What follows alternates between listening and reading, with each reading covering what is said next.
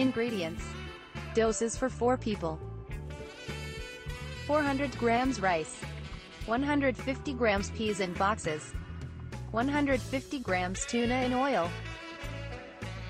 1 tablespoon chopped parsley. Half onion. 1 liter and a quarter broth. Oil. Butter. Salt and pepper. Preparation. Fry the onion with 3 tablespoons of oil. Add the drained peas. Half a glass of broth and cook for 10 minutes. Add the drained and chopped tuna. Stir and after a few minutes add the rice. Salt and bring to cooking, stirring and adding the hot broth little by little. When cooked, add a knob of butter, parsley and a little pepper. The dish is ready. Enjoy your meal.